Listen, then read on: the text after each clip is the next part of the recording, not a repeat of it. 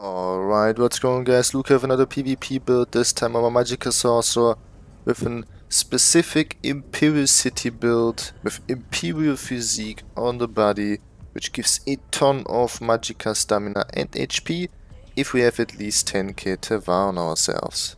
Combined with Crafty Eye Feek on the back bar, Death Eater's Feet is Mythic, and 1 Domi House for extra Magicka and stamina. With 30 Death Eater's Feet stacks, we are at around 57k max Magicka. It's insane. On the front bar, the Master's Inferno stuff. With Flame Reach is spammable, not the knockback one. Flame Reach gives extra range, cost reduction, and an extra dot on top. We don't really need the knockback morph, we have Streak as CC. Is it worth to stack as much Magicka as possible? Yes, on a Magicka Sorcerer, way more worth it, because it increases our shield size and on top also our damage. So if it's useful, then on a Magicka Sorcerer. Armor types: 1 heavy chest for extra resistance, 1 medium shoulder, and 5 light with 5 impen, and 2 well fitted. 3 prismatic glyphs on the big pieces, small pieces max Magicka, full arcane for extra Magicka with 2 Magicka recoveries and 1 prismatic region glyph.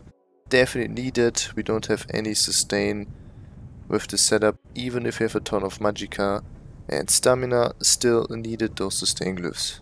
Front bar Inferno stuff with the flame damage enchant in sharpened for extra pen, and back bar sword and board, powered sturdy, YA shield simply for extra Magicka, and escapist poisons as poisons. I need to say though that this build is probably not made for every 1vx player.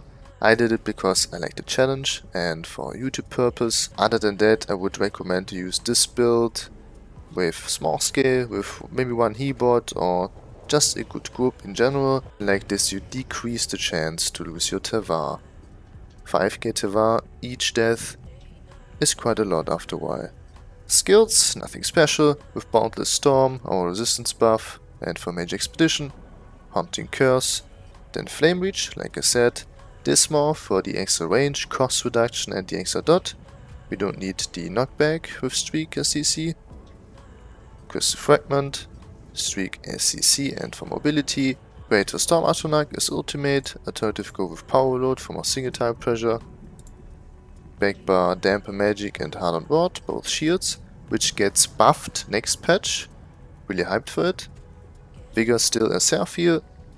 Bound Aegis for extra 8% max Magicka, which increases our shield size and gives even minor protection, another 5% damage reduction, and on top minor resolve, even if you don't need it with Vigor on a bar. Dark Conversion for sustained healing, and Spare Wall as defensive ultimate. As race High Elf, best choice, with weapon spell damage, max Magicka, and even Magicka or stamina sustain, depends on which resource is lower. Mundus Stone, the Mage Mundus for extra Magicka, Sugar Scouts is buff food, the Tricep food, and attribute points everything into Magicka. Then potions, 3 different ones. In under pressure situation, definitely the Tricep potion needed. For pure damage, go with the spell power potions for prophecy and sorcery. And against annoying Nightblades, especially effective in IC with a ton of gankers, the detection potions. CPs, Deadly Aim, Mastered Arms, Ironclad and Dual Rebuff. Red ones, Pain's Refuge, Sustained by Suffering, Shield Master to reduce the cost of your damage shields, and Bastion to increase our damage shield effectiveness, and even 15% damage done against shielded targets. Really nice. Alternative, instead of Flame Reach as spell, but you could use Element Susceptibility. Like this you have access to Major Breach, to 6k penetration, and then instead of the Master Inferno, which would be nonsense in this case, go with the Vateshran Inferno stuff. Combination: start with Haunting Curse, into Reach, Crystal Fragment and Streak.